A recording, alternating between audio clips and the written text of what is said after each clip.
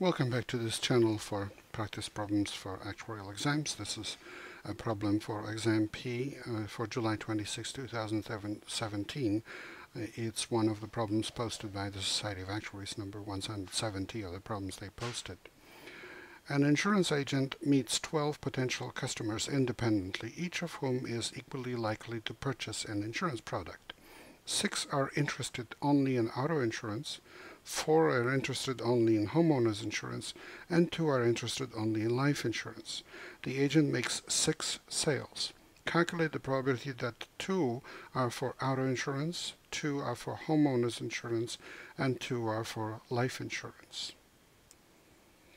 Well, the total number of ways 6 customers can be chosen out of 12, because there are 12 people, 6 of them buy.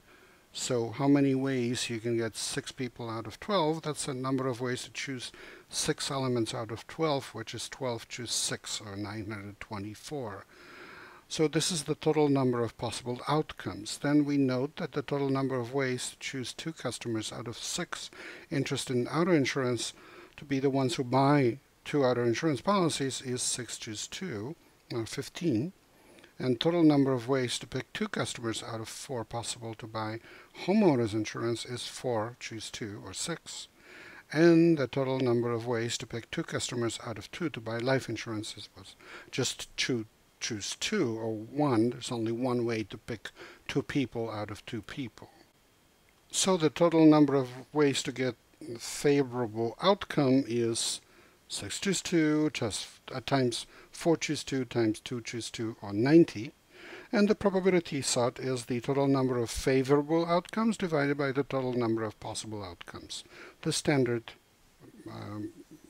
basic probability formula. So it's 90 over 924, or approximately 0.097402597, and that's answer D. Please remember this is copyrighted material, and problems posted by a Society of Actuaries belong to them. This is my solution of it, but the problems belong to the Society. Good luck in your studies and good luck on the test.